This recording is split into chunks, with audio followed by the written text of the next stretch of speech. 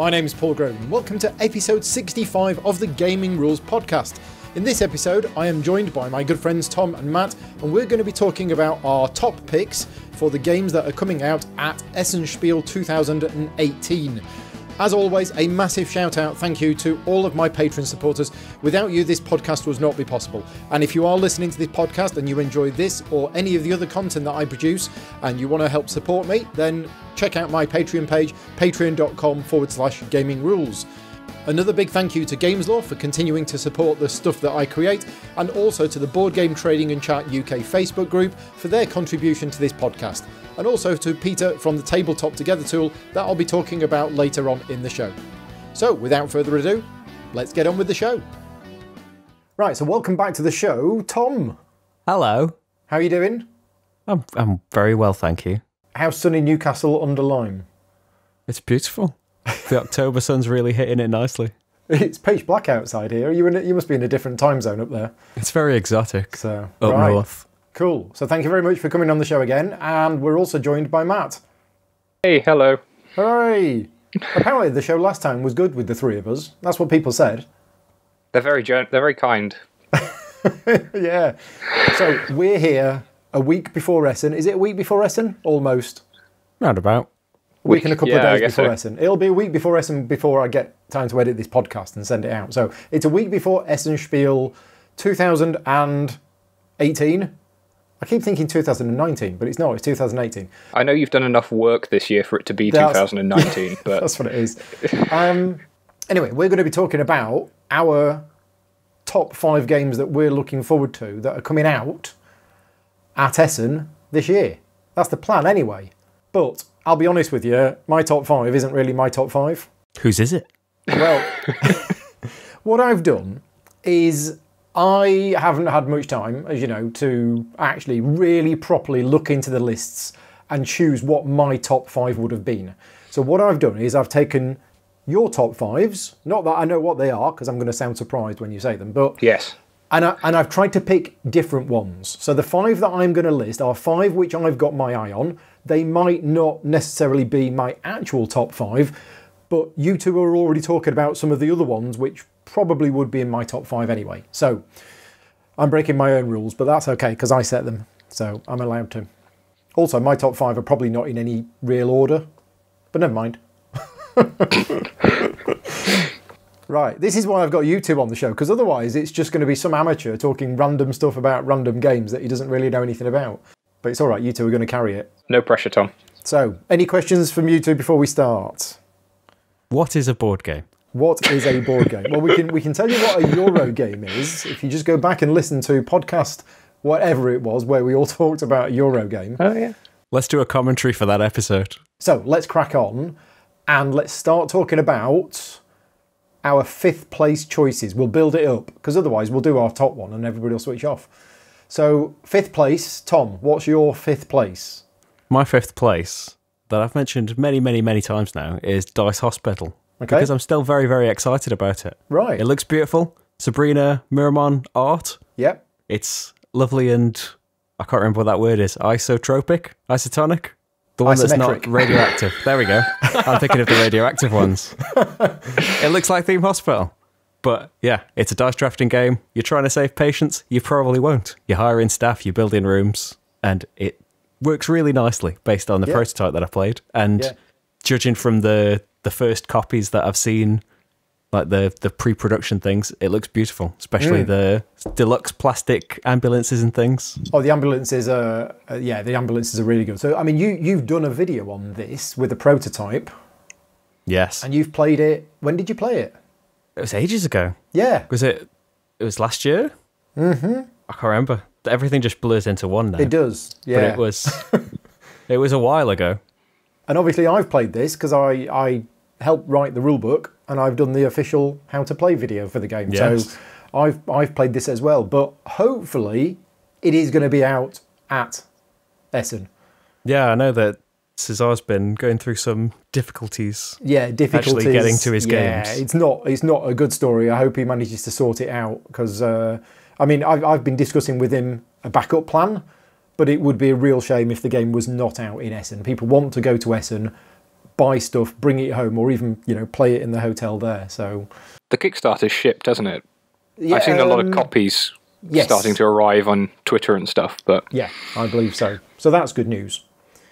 So yeah, Dice Hospital. It's one of those games. I mean, obviously, Alley Cat Games are one of my clients. I was professionally involved in the game itself, so I'm not going to try and big it up myself. But it is very high on people's list at the moment, and it's had some very, very good reviews from some of the very big reviewers in the last month as well, which has been really nice to see. So yeah, I think that's going to be quite popular, that one. Hope so. So that's Dice Hospital, Tom's 5th place pick. Matt, what's yours? My pick is Ceylon, which is probably how you pronounce it. It's about tea, and because I'm British, I really like tea. That's it. So yeah, it's about the tea plantations in Ceylon in India, and building plantations and harvesting tea and doing all those lovely kind of Eurogamey things. Yep. You kind of got a card-driven mechanic where you play a card, you pick some number of the actions on it, and then everyone else gets to do one of the actions on that card. So you've got that nice interactive action selection thing. Yeah. And you've got kind of like a 3D element to the board where you can have plantations on different levels depending on where the kind of raised bits of the board are this game. Yep, I'm going to show an image on screen for those people who are watching stroke listening to this on YouTube. I'll be putting some images on screen of this bit. Yeah. So it looks very appealing. So that's one of the ones which was on my short list, but as I didn't talk about it because I knew you were going to talk about it. Right, so that's still on. So my 5th place pick, and as I say, mine are not in any particular order, is Forum Trajanum, because it's Stefan Feld. Yes. There we go. And moving on. Why Forum Trajanum and not Carpe Diem? So Carpe Diem, a friend of mine has already got it. That's fair enough then. I didn't want to put 2 Felds on my list, and out of the 2, Carpe Diem is apparently really good. And yeah, a friend of mine's got it. I just haven't had a chance to play it yet. This one looks a little bit more meaty. Yeah. And I know very little about it, apart from it isn't anything like Trajan. Yeah. Which is what everybody said. Oh, is it Trajan, 2nd edition? It's like, no. But yeah, it's a Stefan Feld game, so it automatically goes on my must-try list. And it's probably going to be one that I enjoy. It's just how much I enjoy it. So, yeah, again, all I've done is really had a look at the images of it and gone, oh, yeah, that looks my kind of thing. So, if I'd have been cheating, it would have been one of my joint 5ths. Right. Definitely excited about that as well. Yeah. It's interesting. I like the look of Carpe Diem more, and it may be just that the rulebook did a better job of explaining to me what the neat element of the gameplay is. But. Right, so you've had a look at both of them. Yes. Right. But neither of them made your... Oh, no, I can't say anything. I shouldn't know what your top 5 is. Spoilers. God. Spoilers. Right, okay. So that is our 5th place picks. Tom's was Dice Hospital, Matt's was Ceylon, and mine was Forum Trajanum. Yeah, that one. Right, moving on to number 4. Tom, what's your 4th pick? Teotihuacan. Right. Now, we're going to be talking about this later on. We're just going to skip it. We're gonna sort of skip it. So it's Tom's 4th pick. Come back. Build anticipation. But we're going to come back to it later on because either me or Matt might be talking about it later. Stay tuned. So yes, that's Tom's number 4. And how are you pronouncing it? The way I just did. Okay. Teotihuacan. Right. I don't know. But when I did the video, this is some behind the curtain juicy gossip for everyone. Yeah. I went on Google and a website told me how I should pronounce it. Yeah, and I had that on and then parroted exactly how the website said and then completely forgot it. I did that as well. But there's a few that are wrong. There's a few where it's just some, text-to-speech plugin. And there's always. Yeah, I ignore all the YouTube ones that are usually. Yeah. They're pretty good for a laugh. But there's a Spanish way of pronouncing it and another way of pronouncing it as well. I know that I can't remember the differences. But right. I'm close, aren't I, guys? I'm trying. Yeah, I think so. I mean, I've got the first bit right. I've got Teoti, and then I mess up at the end. So it's Teotihuacan, something like that. We should really have listened to, is it Ella Loves Board Games did the video of literally how to pronounce this game's name, and I forgot to watch it before recording this. Well, I did, and I can practice it in the comfort of my own home, no problem. And then when I'm speaking to anybody else... What you could do is, at the end of this, just watch the video, record yourself saying it properly, and then edit it in over everyone saying the game's name. Yeah. So anyway, we're going to come back to that game later on. Matt, what's your fourth pick? My fourth pick is The Boldest. Okay.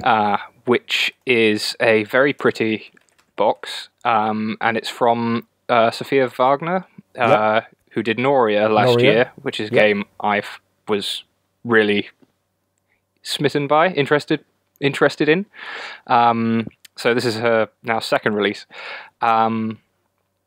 And it is a game about kind of hand management and kind of blind bidding.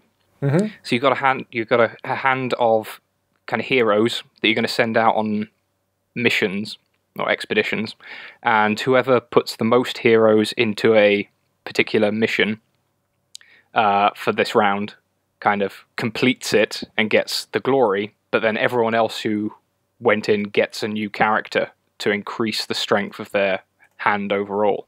Okay. And whenever you go on a mission, you always have to play heroes all of the same class. So you're trying to manage the values of all your, not just across your hand, but across multiple different classes within your hand. And important point that I forgot to mention, when you do the expedition, when you win it, your highest value hero from that group goes away, retires, kind of gets promoted up, and it's never seen in your hand again. Okay. So yeah, just really, it feels fairly straightforward, with nice interplay of different motivations. And if somebody isn't a fan of blind bidding, i.e. me, sell it to me if I don't like blind bidding. Well, like I don't know, a lot of things with blind bidding tend to be you either win it, or you don't. Mm-hmm. And if you don't, it's just bad. But here, losing it, there are reasons why you might want to lose bids at certain points. Right. Which makes it far more interesting than I think like a lot of blind bidding style things usually are. For me, part of it is the whole I'm having to try to guess what you've put down. And it's those mind games. And I can't do that. My brain just falls apart. So, and also the all or nothing. And it's like, oh, you bid 7, and I only bid 6. But if I'd have known about it, I'd have bid 8 kind of thing. It's that. Now, the only thing I know about this game is that somebody who I engage with quite a bit on Twitter, Calvin, he was a consultant on this game. I remember him talking about it. I think he was a consultant for something or other on this game to make sure it's all, all of the different people across, they're all, a mix of genders and a mix of races and something like that. He was definitely consulted on that, and he was quite excited about it. That's the first time I remember it being talked about. So nice. Yeah, right. So that's your fourth pick. My fourth pick is Coimbra, which was released at Gen Con. So a lot of people have had this game. A lot of people have been playing this game. I covered it a little bit in my Gen Con video. And actually, I went along to Plan B Games at the end of the show to collect what was going to be my copy of it, which was the copy that was out being demoed. Unfortunately, that didn't happen, and I got there too late, and they dismantled the entire stand. And there was just Mike stood there on his own, and everything had gone. So I was late, and I missed out getting a copy. So I'm going to be picking a copy up at Essen. So for me, it is an Essen release. I haven't played it yet, but so many people have told me about this game, and so many people have said I'm really going to enjoy the game. Yeah, so, it would have been on higher up, appear at all on my lists if I didn't already have a copy in my office. Right, exactly. Yeah. So the game is already out for most people, and people are playing it, as we speak. It's just not me. I'm not. So that's why I've put it on my list. But you know me, Matt. I'm going to enjoy this one, aren't I? I haven't played it yet. I have no idea. I would say so. I think so. It's a very, very good dice drafting game. Right. There's some nice little twists on dice drafting as well.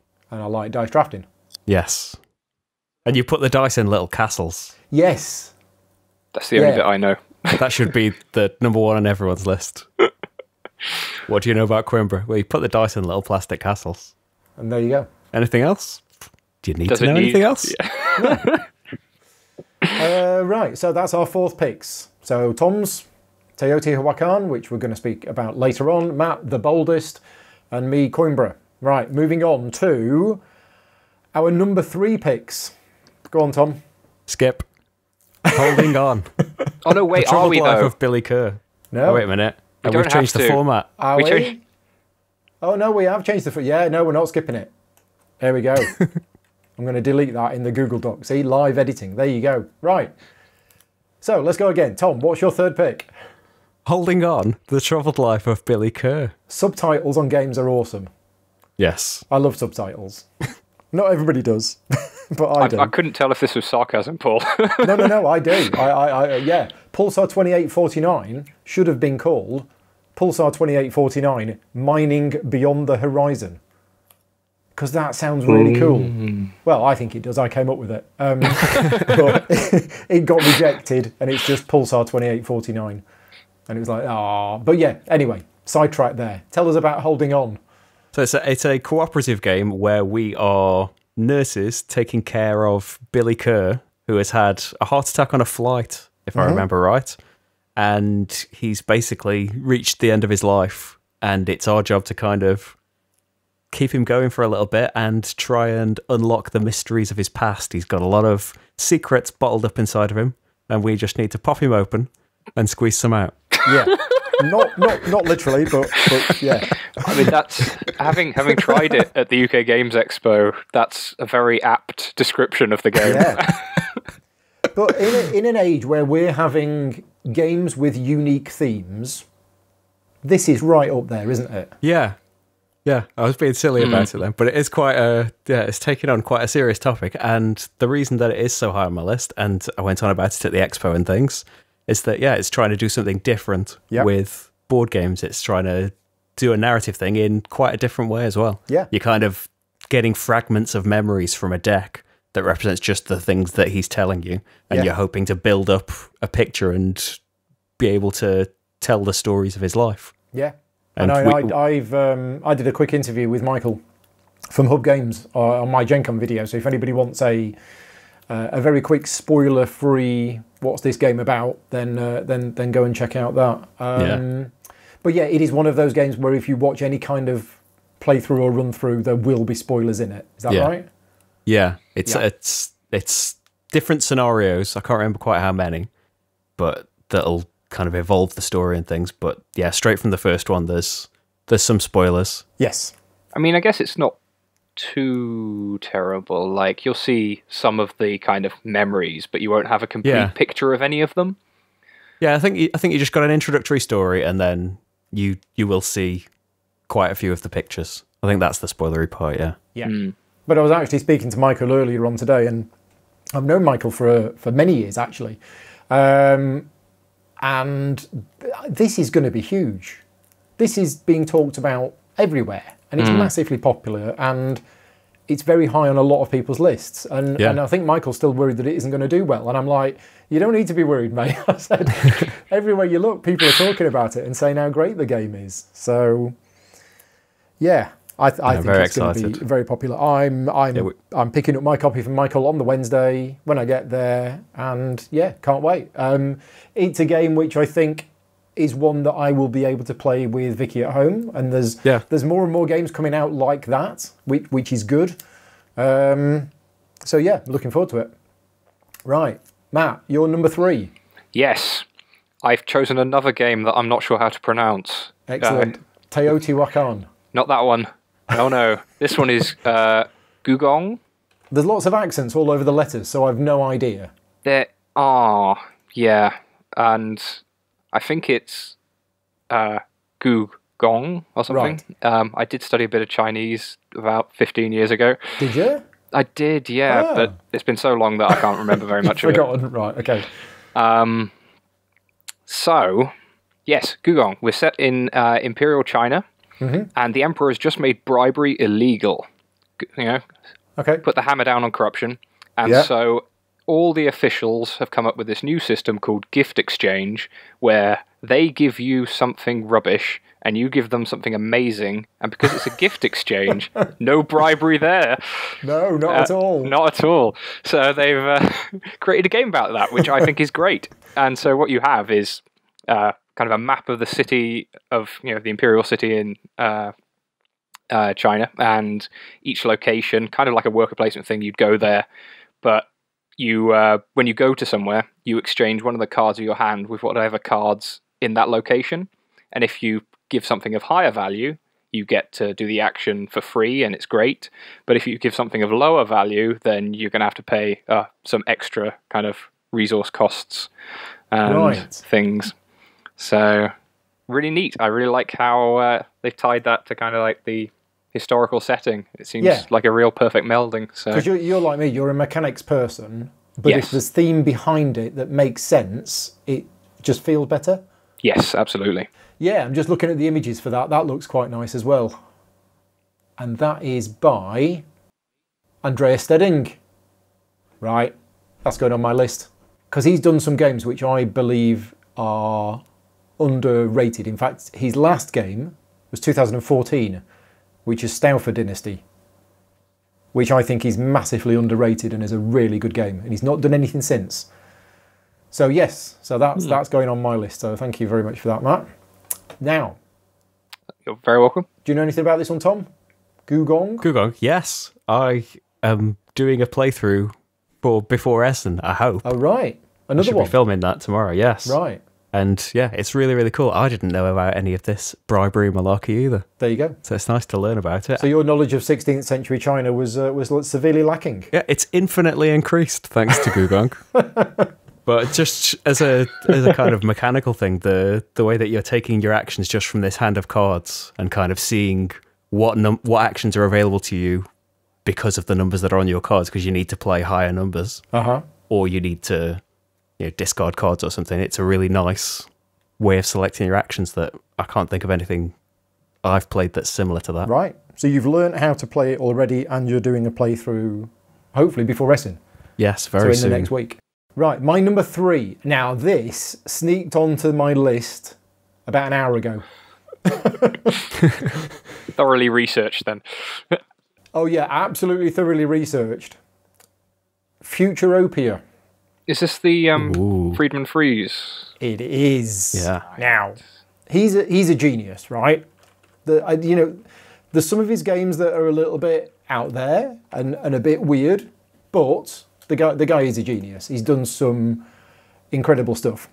Yeah. And I can't find this game now, looking it up on BGG. I think you spelt it wrong in the Google Doc. There's no E. Here we go. Futuropia. I put an E in the Google Doc and I shouldn't have done. So I had a very quick look at this, and then I downloaded the rulebook and I started reading through the rulebook.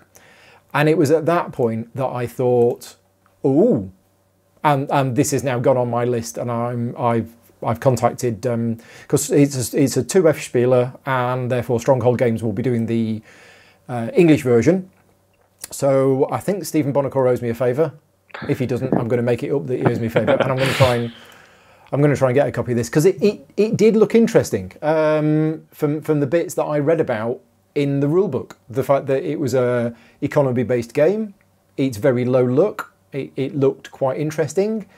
And as I was only scanning through the rulebook and I was only browsing it and reading little sections of it, but I was like, this sounds like my kind of game. So so I've added that onto the list.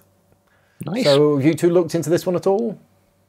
It'd probably be another joint 5 for me. Right. Okay. Yeah, I'm interested in it just for being a big box economic freedom and freeze game. Yeah. I think I've played Power Grid and various maps of that, but I don't think I've played any other of his proper big games. Okay. Yeah, I mean, the theme sounds appealing. I guess, I don't know, I mean, Power Grid's great, but that was a long time ago. And, I've enjoyed things that he's done, like Fabled Fruit, I enjoyed, and the Fast Forward series from last year. Yeah. There was a lot of fun things in there. Yeah. I mean, but so it's I guess I don't see his games and immediately have to get them yet. No, I don't. And when this wouldn't have been on my list, except somebody mentioned it. I looked into it. I thought, oh, okay, I'll have a quick look. And it was only as I started reading through the rule book that I was like, yeah, actually, this does seem quite good. It says it's a look-free economic game. You execute the optimal sequence of actions. And it's this, the setting of it is quite nice. We all want to work less, and we all want to get robots to do all of our work and things like that. What's funny is in the contents list, this is what it says in the rulebook. Futuropia contains a lot of game components. There you go. Therefore, you'll find the complete list at the back of this rulebook. But it's just that opening line that basically says, there's a lot of stuff in here. So, yeah. Anyway, right. So I've added that onto my list. I'm going to try and get hold of a copy of that. So that's our number 3s, which was, holding on, the something of Billy Kerr. What was it again? The Troubled Life. That was it. Troubled Life of Billy Kerr. Gugong and Futuropia. Right. Number 2. Tom. My number 2 is Reykholt. New game from Uwe Rosenberg. And I'll be very shallow about this one because that's mainly why it's on the list. Just, it's designed by Uwe Rosenberg. It's a farming game. Yeah. I'm there. Like, farming Uwe Rosenberg games are like, they kind of sum up, the first thing I think of about board games is something like Agricola. It's like one of the first games that I started playing. It's intertwined to me. So, a new one, and I've heard from the rumblings on Twitter and things, it's kind of like At the Gates of Loyang, maybe a streamlined version of that. Which you've been playing That's a recently? fantastic one of his. Yes. Playthrough of that on the slickerdrips channel, everyone. Yeah. But, yeah, anything that's similar to that. It's from Frosted Games. They're doing the multilingual version, and Renegade are doing the English version. Yep. Because it's very text-heavy. And it's got some quite different-looking vegetable meeples from what I remember. It does. If I remember right, really? the tomato looks like a heart. Well, they've got to do something different just to keep us to keep us excited. Yep. No, I mean I'm the same with you, Tom. I saw Uwe Rosenberg farming, and it would have been on my list if you hadn't put it on your list. But on the rule book, it's not just farming. It actually says vegetables and tourism in Iceland. Right now, you remember the IT Crowd, and in the last season of the IT Crowd, Moss did his board game show. Yeah. Where they laughed and basically took the mickey out of, what was it, the Norfolk game, Norfolk Textiles or something like that.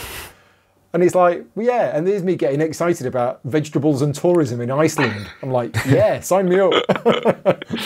I'm up for that. Yeah, no, that's on my list. I've got a meeting with Renegade, I think, on the Wednesday, so I'm hopefully gonna pick a copy of that up there. So that's okay. So yeah, so that would have been probably number 2 on my list if you hadn't put it on yours. And Matt, you're number 2. It's Blackout, Hong Kong. Yes, Blackout Hong Kong. But we're going to talk about that later. We are going to talk about that later on. Right. So come back to that one. So that might be on someone's list. It might be on somebody's list, and there's only one more to go after this.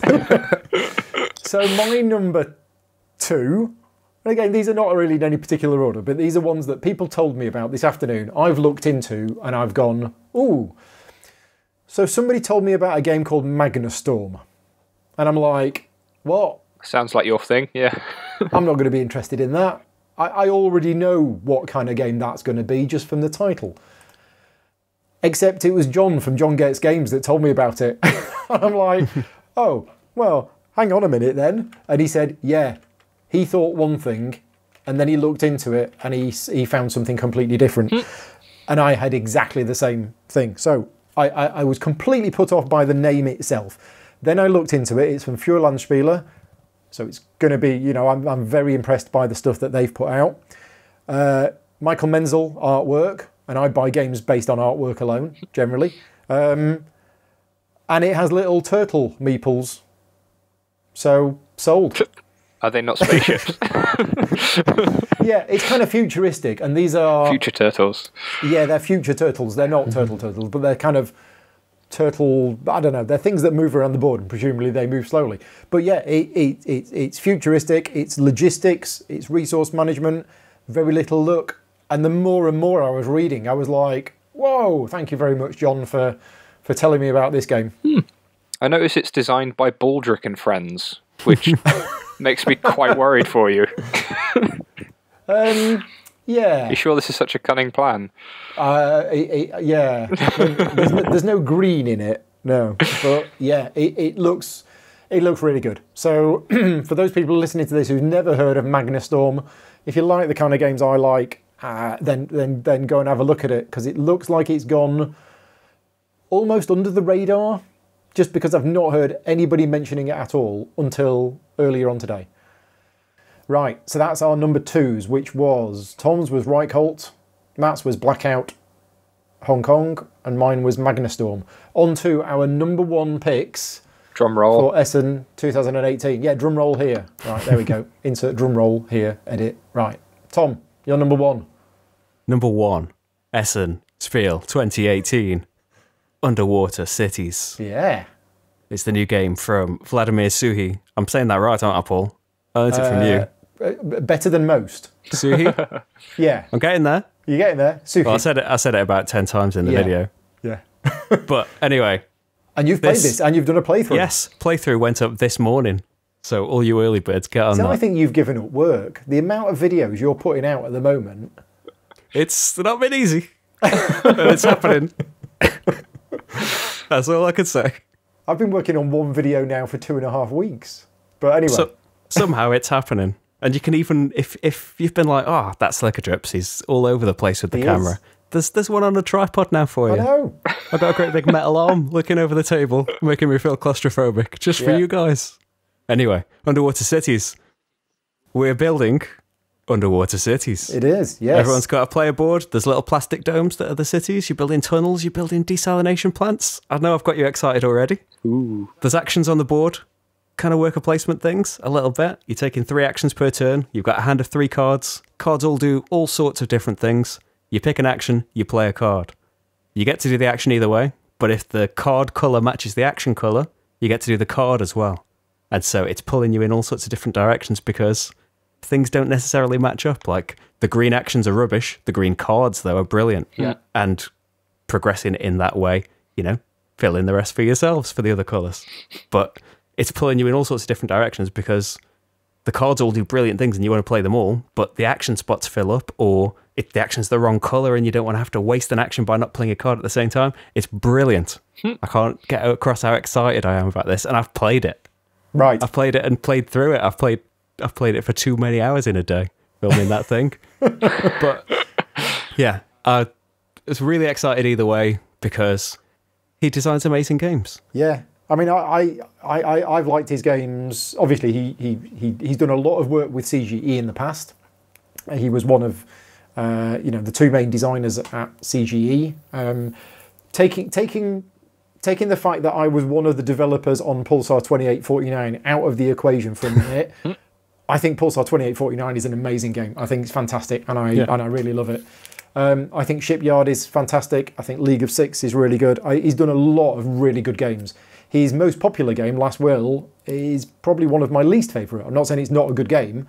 It's just I prefer his other ones. And I think his other ones deserve a lot more credit. And I playtested this one back in March. And I liked what I saw then. It was very rough. And what I've seen now, all of that roughness has gone, pretty much. And it looks fantastic. Visually. Yeah. It's really nice, and it's got quite a nice sense of humour in the art in places as well. Like I tweeted a picture of there's one card where there's a woman in an office and behind her is a kind of, Uncle Sam, I want you, pointing at your poster. Yeah. But Uncle Sam's got a great big diving bell helmet on. It was really nice. Underwater Cities from Vlada Suhi. Yeah, get on Delicious it, everybody. Games is the company. Go and see me at Essen. Right, Matt, your number 1 pick. Well, I think the listeners may have guessed based on how we were skipping things earlier, but it's Teotihuacan. I'm still not sure if that's pronounced right. Now, you've not played this yet, have you? I have played it. You have played it? I played, not a whole game of it. I played a demo, which is kind of like the first 2 rounds or something, up to the first scoring at UK Games Expo. Okay. And it was so good. Okay. Was that the final version? It probably was, wasn't it? It looked pretty final. It wasn't completely perfect in terms of the I think they still had cardboard maybe for the pyramids. They just had a couple of examples of the actual tiles. The game was finished. The game and the art and stuff was solid, yeah. Yeah, it seemed that way. Finished. So, for those of you that don't know, Teotihuacan is a new Mayan-themed game from the same guys who did Tzolk'in. Yes? From the same one of the guys. One of the same. Yes, not Simone. Right. This is Daniele Toscini. Tzolk'in was him and Simone Luciani. Right. So this is just Daniele, and obviously a development team to back him up. Yes. So you've got a pile of dice who are your little workers, and they're going round the city of Teotihuacan, getting resources and building up this giant pyramid in the center of the board. And because the Mayans, they have to only walk in one direction around their cities, so it's kind of a rondel. And you're trying to avoid going in the same places as other people because it costs you more, but you want to go into the same places as your own stuff in order to do more powerful actions there. And your dice kind of level up slowly as they get activated, becoming better at doing actions. It was absolutely wonderful. So you liked your play. That thing about walking clockwise, is that true, or did you just make that up? I just made that up. Oh, right. This is what us Euro gamers are like. If there's no theme there, we'll make one up and look, it's got a theme. Sure. Leave me alone. You sold me on it. Well, I've been lucky enough to get an early copy of this, and I have played it twice. Oh. And Tom, you've got a copy of it. Yeah, I did a playthrough. The definitive playthrough that you can watch on the internet. Yes. But so everyone's done one now. Because this is number 4 on your list, isn't it, Tom? Well, I'm trying to put myself in the mind of a person that didn't get sent games, like a jammy beggar. Like me. Yeah. In this case.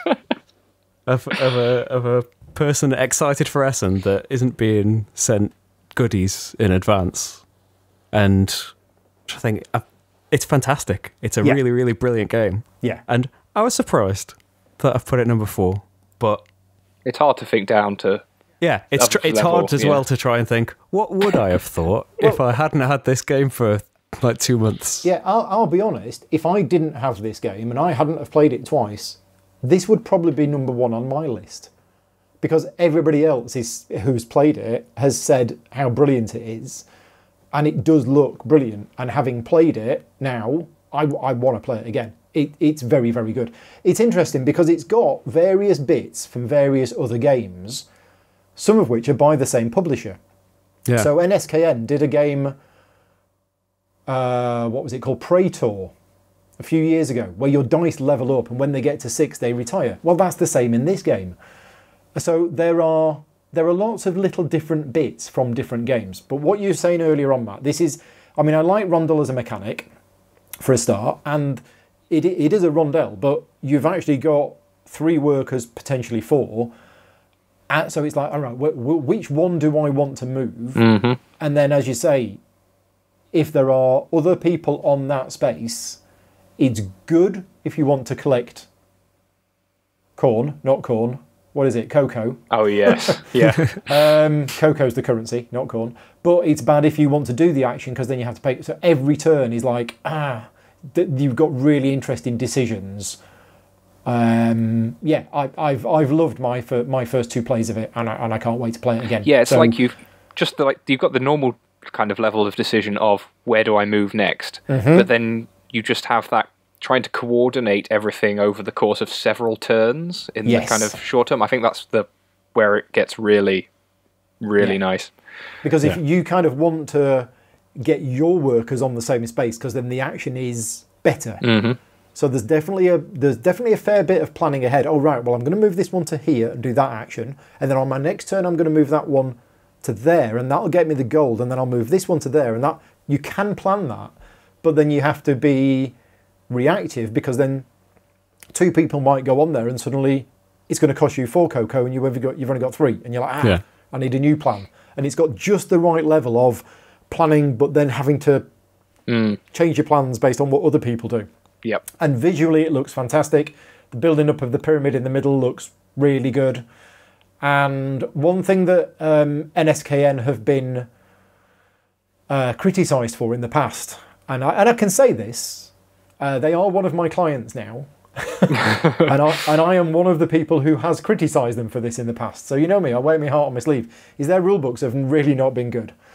And I'm happy to say the rulebook for this game was pretty much fine, perfect, almost. We had no problem. We learned how to play the game from the rulebook. I think I had one little tiny question, and that was it, which these days is a miracle.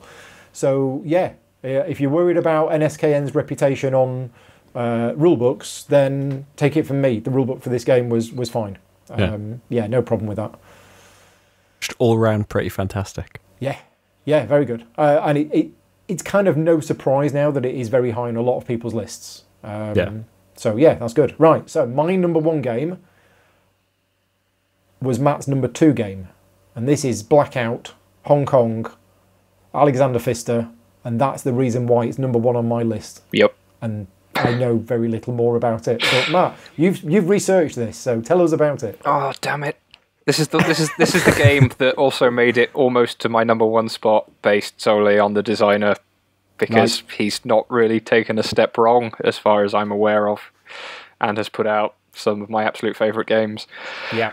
I honestly struggled with kind of like to spot like the core in like of what this game is, in the same way for a lot of the other games this time, you know, reading through tons of rule books. And I'm not sure if that's because the rule book's not very as clear on what it is, if you know what I mean, like the kind of getting across the overview high level look, because I don't have time to read in detail all these rule books ahead of Essen. So broadly, you're all in Hong Kong, there's a big blackout and the city's plunged into chaos, and you're trying to build it back up. But this isn't a cooperative game like it sounds. It's a competitive game.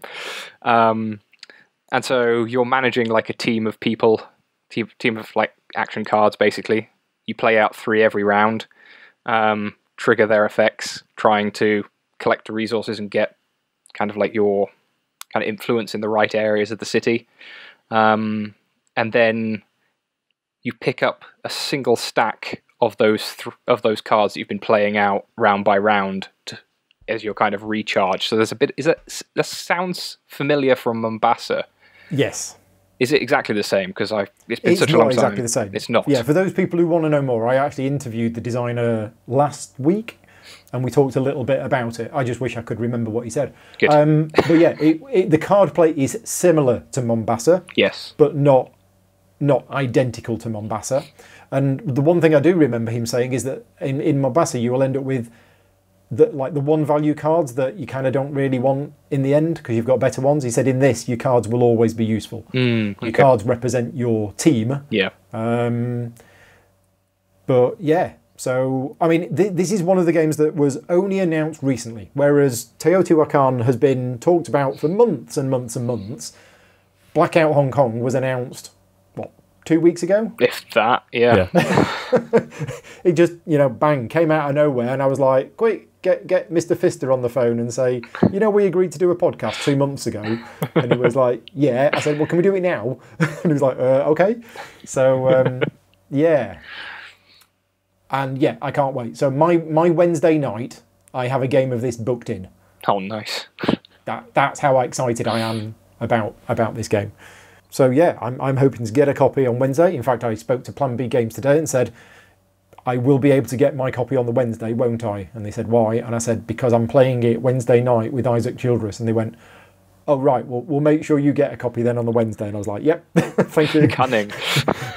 Yeah, I just name drop. Yep. It's not Isaac at all. He's going somewhere else with somebody more important. But I've got my cardboard cut out. That'll do. No, I'm very much looking forward to it. One of my favourite designers, and can't wait. Really excited about that. Right, so that is our number 1 picks. We have Underwater Cities, Teotihuacan, Blackout Hong Kong. Right, let's go to a couple of tools. Excuse me. How dare you? I see what I did there. So Tabletop Together is a tool put together by a friend of mine, Peter, who still owes me an ice cream. But he said he'd buy me an ice cream if I gave him another shout out. So there we go. So Tabletop Together is an online tool which helps you sort through the 1,000 plus new games that are coming out and basically make your own list and evaluate them and rate them and put them into some kind of logical sense. And thankfully, it keeps all of the data. So it keeps all of your data, so it knows what you had for breakfast. No, it doesn't know that. But it basically, what I've got is I've got the top 25 games as on the Tabletop Together tool. So it's what people all around the world are rating as their top 5. And let's go through them in reverse order. So number 5 is Gugong, that we talked about earlier on. Fine choice. Yeah. Number 4 is Azul, Stained Glass of Sintra. Who knows anything about this? Only that that another Azul. Yeah. That's why I didn't really look at it in any kind of depth, because I just kind of ignore any kind of new editions of previous games or, Azul with stained glass windows. I remember there was a little bit of controversy over it in that it's sort of stained glass and therefore people were saying, oh, it's just like Sagrada or they've stolen the idea from or something like that, but probably not. No, I don't think Sagrada invented stained glass windows. No, don't think they did. It's like saying we can't have any other games about farming. Oh no. So, are you not a fan of Azul then, Matt? Oh no, I liked Azul. Right. It's just really this is a version 2 of it, and you're kind of like, so it's like whatever. I'm not. I will definitely try it at some point, I'm sure, if I get a chance to. But it's not going to be the ones I'm most excited for at Essen. Right. Okay. And you, Tom? No. Well, maybe. It depends how different it is to Azul. Okay. Because Azul originally, especially at 2 players, very mean game. Yeah. Right, number 3 on the Tabletop Together tool is Reichholt, Vegetable and Tourism in Iceland. So they should have put that as the subtitle. They really should have done. Subtitles, eh? Yeah. Subtitles. Farming Beyond the Horizon. No, anyway. Right, so that's number 3, Reichholt. Number 2, none of us had this on any of our lists, and this is Architects of the West Kingdom. Why did none of us have this on our lists? Because it's number 2 on the Tabletop Together tool. Yeah. Do we know? I don't know. I had a look to check when I knew that we'd be talking about it. Okay. It seems quite cool that it's Shem Phillips' game. He's got everything in. They all work together, don't they? They're all in kind of the same universe. Same nice looking games. The artwork looks familiar. So we've got Raiders of the North Sea, Explorers of the North Sea, and that's what I'm thinking of. Yes, yeah. I've played one of those. This is the 3rd one. No, I think this is separate. This would be the okay. Yeah, I'm not sure. I don't know why I'm saying that. I've got no information about that. Right, but it's designer. I know that it's a worker placement game where you want to place the more workers you've got in an area, the better for you. But there is also an action that you can take where you can take workers of anyone's colour out of a certain area and have them for yourself. Okay. Intriguing. I mean, I think because it's number 2 on the Tabletop Together list. It was a big Kickstarter. Oh, right, okay. Not too long ago. So I imagine that has a fair bit to do with it.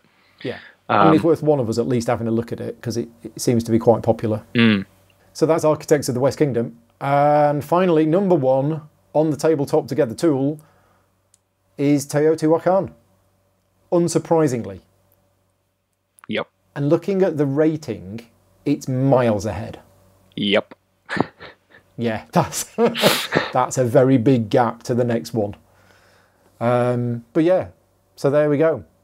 That's that. Now, the other thing I did is I did a poll on the Board Game Trading in Chat UK Facebook group. So for those people who are on that group who are listening, thank you very much for...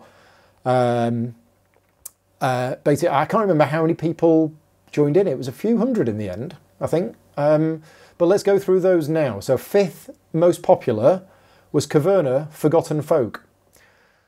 Now, we didn't cover any expansions. And I don't normally cover expansions when I'm looking at my top 5 most excited, because I'm classing new games. Did you two do the same? Yeah. Yeah. Right. Okay. They're cheating the Facebook group. Well, I didn't tell them not to. But what surprises me is that is the 5th most popular thing that people are looking forward to at this year's Essen. So even if I was really, really excited about that, which I am, because Caverna's great and I love the game, but I don't class... I can't get as excited about as an expansion as I can for an entirely new game. But I didn't give them that rule. I didn't give them that restriction. So that's what they voted for. Are you two fans of Caverna?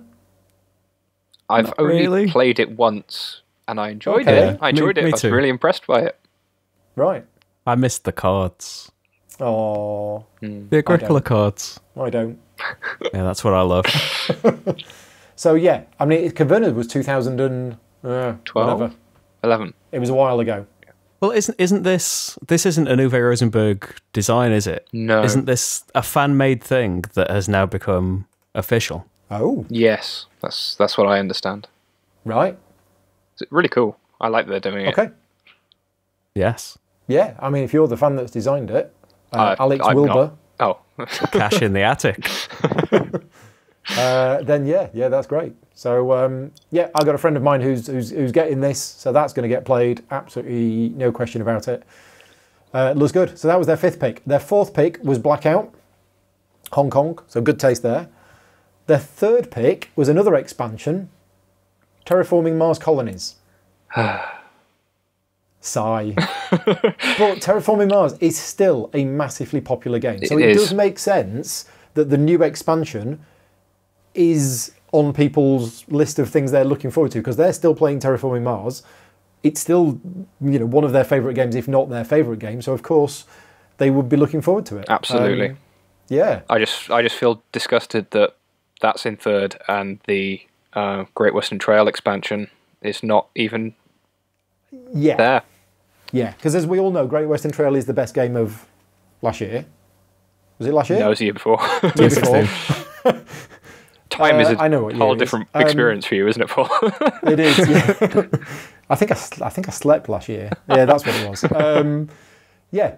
So, yeah, why the Rails to the North? Is it expansion? Yes. Is not mentioned, but Terraforming Mars is a more popular game than Great Western Trail. That's just how it is. But why the Great Western Trail expansion is not there over Caverna Forgotten Folk, that surprises me. Anyway, moving on. Board Game Trading in Chat UK Facebook group. Choice number 2, Holding On, The Troubled Life of Billy Kerr. Copycats. There's your copy, you. But yeah, that's their number 2 pick. So hundreds of people voted on it, and that was their number 2 pick. So Michael will be very happy to hear that. And we talked about that earlier on. And finally, the number 1 choice on the Board Game Trading in Chat UK Facebook group. I think people can work out what it is. It's that Teotihuacan again. God. Yeah, gets everywhere. Everyone's just all a buzz about this one. Including you. Including me. Including you. I don't have my own opinions anymore. And these are generally people not lucky like me and Tom and haven't actually had played it. I think a lot of them probably have played a bit of it at UK Games Expo, maybe. Maybe. I mean, they only had like 1 copy of it, so they did, and it was pretty well hidden. Yeah. So, is it fair to say that Teotihuacan is probably the most anticipated game overall, if we were to sort of combine all of the different lists everywhere? Yes. I think so. Because the one thing we've not covered is BGG actually have a list as well of like the Essen tracker and what people are talking about. Oh. I haven't covered that in this particular podcast, but I did have a quick look there yesterday, and that was number 1 on that list as well. Ha. So, yeah. There we go. Well done in SKN. Yeah, very good for them. Yeah, very good. And I was very, very close to working on the rulebook for this game. They actually apologised to me. And they said, sorry, Paul, we weren't able to get you the rulebook in time for you to help with it. We had to go on and do it, and you were busy with other stuff. And I was like, well, thank you. You didn't have to apologise, but thank you very much. And yeah, the rulebook's fine, so they don't need me. Yeah, right. Well, that's everything. So, any games on the top 5 of either Tabletop Together or the Board Game Trading in Chat that surprised either of you? Not really. Okay. Well, I guess we were both surprised by the Architects of the West Kingdom. Oh yeah, because we had to look up what it was. Yeah. Yeah, and that was number 2. And I was a bit surprised by the Caverna Forgotten Folk expansion being the 5th choice on the Facebook group. Yeah. What about the Feast for Odin one? Say again? What about the Santa Maria one? I'm looking at the top 10 expansions now. Oh, right. They should have mentioned the Feast for Odin one. They should have mentioned the Santa Maria one. Yeah, well, the Santa Maria maybe not, but Feast for Odin, that's very, very... If we were talking about expansions, the Feast for Odin one is... The Feast for Odin one and the Great Western Trail one are... Well, they were my top 2 favourite games that year. So both of those expansions are joint top of my must-have expansions. I'm pleasantly surprised that Holding On has got so much attention. Like, for what feels like a very different... Indie game? Yeah, very indie game. I mean, it's a fairly reasonable-sized publisher, right? It's the guys who did Rory Story Cubes or... yeah, I mean, so it's Rory and Michael. Yeah. So it's just the 2 of them, I think. Oh, God, really? Yeah, I think so. Yeah. But it seems like a very experimental game in many ways, right? But to have everyone so excited about it, that's amazing. Yeah. No, it's really good. It's good that everyone's gone with that kind of spirit as well. Yeah, exactly. But every preview that I've seen has mentioned doing something new with board games. Yeah. I'm glad that so many people have got on board with that kind of concept. And we've had a lot of this in the last 3-4 years with Time Stories, Fog of Love. Yeah, I feel like falls into a similar kind of category in some ways. Yeah. I'm thinking sort of games that kind of break out of the mold of trading in the Mediterranean or resource conversion. And you're right, Fog of Love is completely up there with a very unique theme about real life, and the Holding On as well is actually capturing a thing about real life. There's a guy in hospital, he's in a coma, and we're piecing together bits of his memories or something like that. So yeah, interesting. And I'm working on the video at the moment for Cerebria, which is an amazing theme. I love the theme of Cerebria. It's like Numbskulls from the Beano, isn't it? It's like what? It's like Numbskulls from the Beano. Numbskulls from the Beano? Yeah. I don't remember that. Oh, I used to read the Beano in the 70s. Well, I think characters inside your head. Disney used the Beano as a big influence for that. Oh, I can't remember the film's name now. Is it Inside Out? Inside Out, yeah. Big Beano fans, Disney. Right. But yeah, games with unique themes. So anyway, we're rabbiting on. People have probably switched off by now. So yeah, that's it. So just to recap, our number 1 picks were Underwater Cities, Teotihuacan, Blackout Hong Kong, and then the 2 other groups that we asked were the Tabletop Together tool, which was also Teotihuacan, and the Board Game Trading Chat UK Facebook group, which was also Teotihuacan. So there we go. That's ours. If there's any games that we missed, feel free to leave them in the comments below. Me and Tom are going to Essen in a few days' time. You lucky things. There is still time to add more to our list of things that we should come back with. And you 2 are both coming down to mine in November, when we are going to be playing through as many of these as we can. Every single thing that was released. How long are you staying for? November, right? Yeah. Anyway, right, let's wrap things up. Thank you very much for joining me. Just a quick reminder of where people can find you online, Tom. I am Slickerdrips on YouTube. slickerdrips.co.uk. That's slickerdrips. Sounds so dirty. And Matt? I am Creaking Shelves at creakingshelves.com and on YouTube as well. Thank you very much for your time. I'll get this edited tomorrow and hopefully released by the weekend. So yes, thank you very much for listening, and thank you both for joining me. Thank you for having us. Yes, thank you, Paul. Bye. I hope you enjoyed the podcast and found some information in it useful to you. If there are any games that we missed off the list that you think we should be looking at, then please let me know in the comments below. Or if there was any games that we covered which you hadn't heard of but you're now interested in, then again, please let me know that too.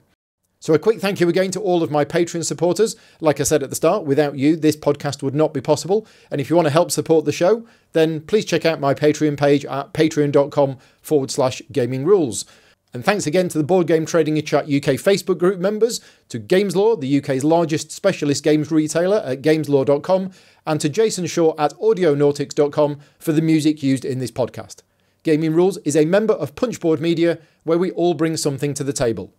Until next time, take care and thanks for listening.